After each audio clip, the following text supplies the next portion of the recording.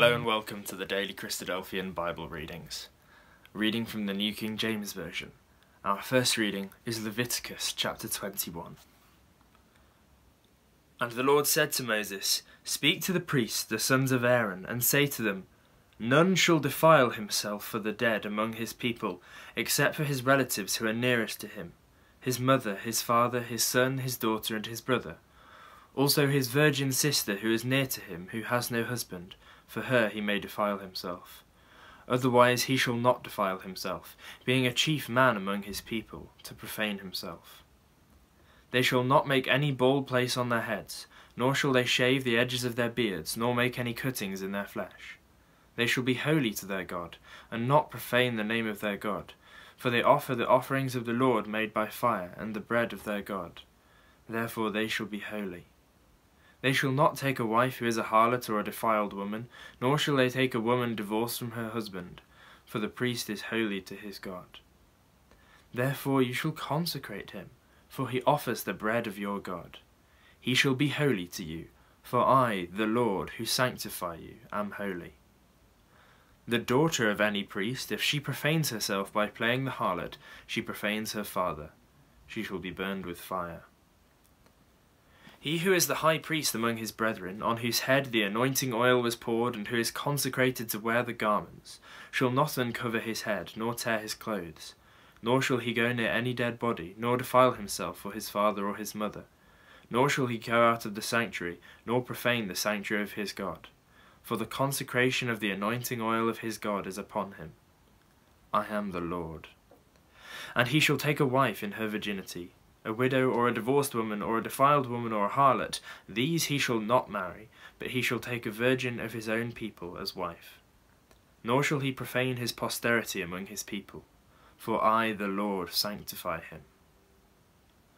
And the Lord spoke to Moses, saying, Speak to Aaron, saying, No man of your descendants in succeeding generations who has any defect may approach to offer the bread of his God. For any man who has a defect shall not approach. A man blind or lame, who has a marred face or any limb too long, a man who has a broken foot or broken hand, or is a hunchback or a dwarf, or a man who has a defect in his eye, or eczema or scab, or is a eunuch. No man of the descendants of Aaron the priest, who has a defect, shall come near to offer the offerings made by fire to the Lord. He has a defect, he shall not come near to offer the bread of his God. He may eat the bread of his God, both the most holy and the holy, only he shall not go near the veil or approach the altar, because he has a defect, lest he profane my sanctuaries. For I, the Lord, sanctify them. And Moses told it to Aaron and his sons, and to all the children of Israel. Our second reading is Psalms 120 to 124. Psalm 120, a song of ascents. In my distress I cried to the Lord, and he heard me. Deliver my soul, O Lord, from lying lips and from a deceitful tongue. What shall be given to you, or what shall be done to you, you false tongue? Sharp arrows of the warrior, with coals of the broom tree. Woe is me, that I dwell in Meshech, that I dwell among the tents of Kedar. My soul has dwelt too long with one who hates peace. I am for peace, but when I speak, they are for war. Psalm 121, a song of ascents. I will lift up my eyes to the hills. From whence comes my help? My help comes from the Lord, who made heaven and earth. He will not allow your foot to be moved. He who keeps you will not slumber.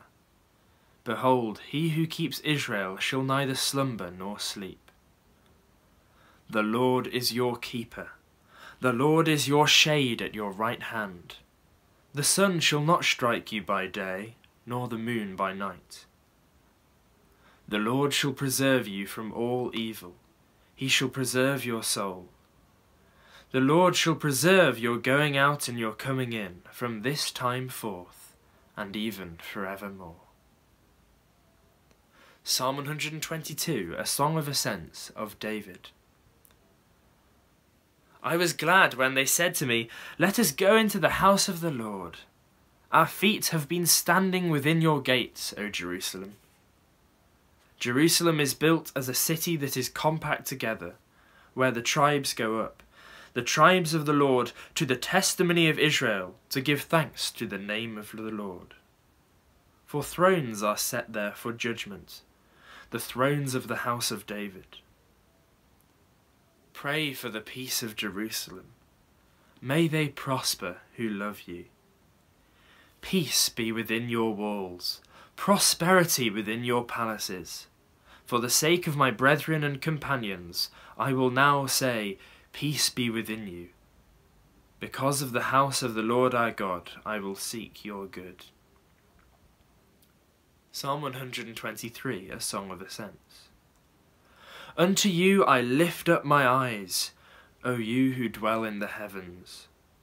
Behold, as the eyes of servants look to the hand of their masters, as the eyes of a maid to the hand of her mistress, so our eyes look to the Lord our God, until he has mercy on us. Have mercy on us, O Lord, have mercy on us. For we are exceedingly filled with contempt. Our soul is exceedingly filled with the scorn of those who are at ease, with the contempt of the proud. Psalm 124, a Song of Ascents of David. If it had not been the Lord who was on our side, let Israel now say, if it had not been the Lord who was on our side when men rose up against us, then they would have swallowed us alive when their wrath was kindled against us. Then the waters would have overwhelmed us, the stream would have gone over our soul. Then the swollen waters would have gone over our soul. Blessed be the Lord, who has not given us as prey to their teeth. Our soul has escaped as a bird from the snare of the fowlers. The snare is broken, and we have escaped. Our help is in the name of the Lord, who made heaven and earth. Our third reading together is from the Gospel of Luke, chapter 4.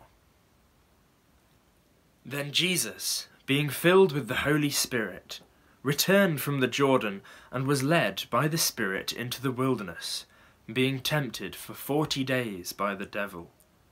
And in those days he ate nothing, and afterward, when they had ended, he was hungry.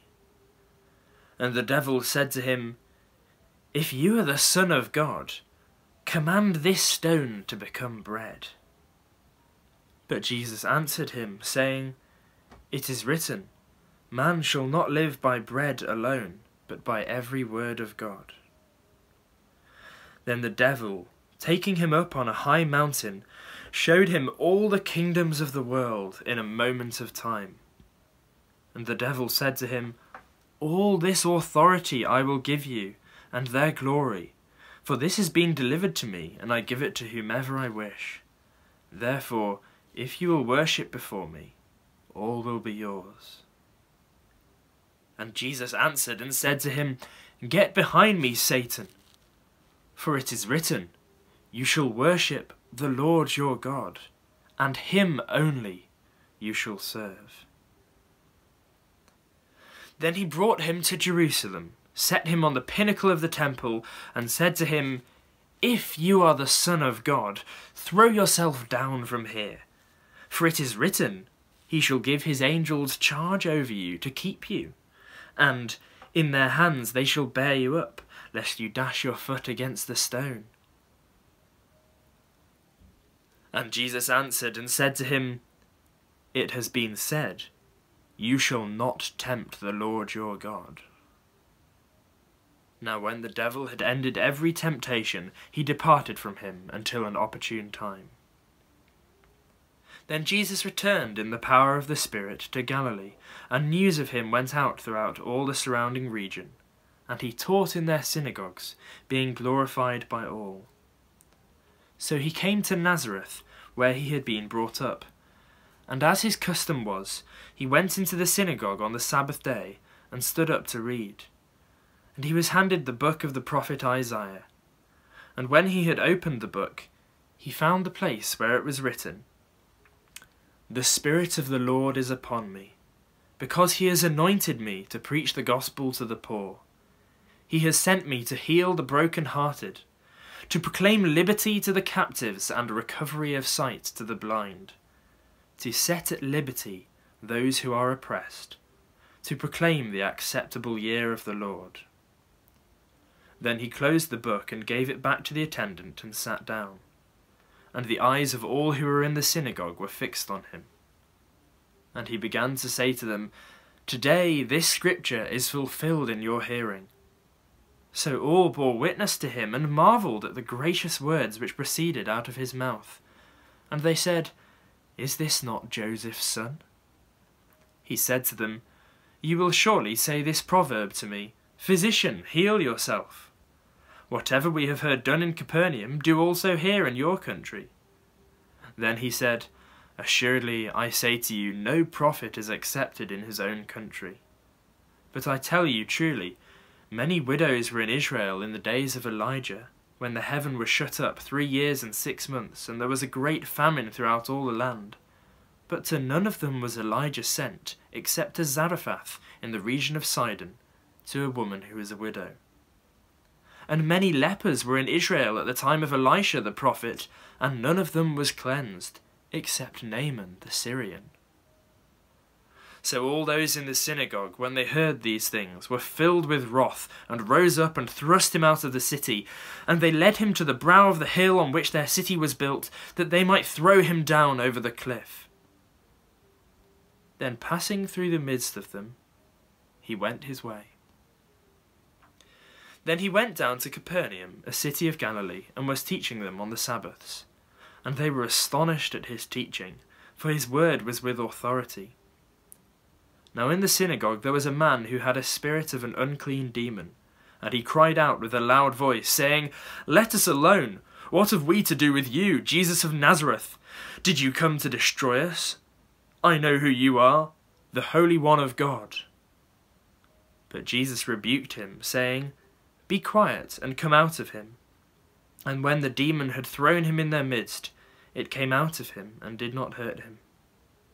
Then they were all amazed, and spoke among themselves, saying, "What a word this is!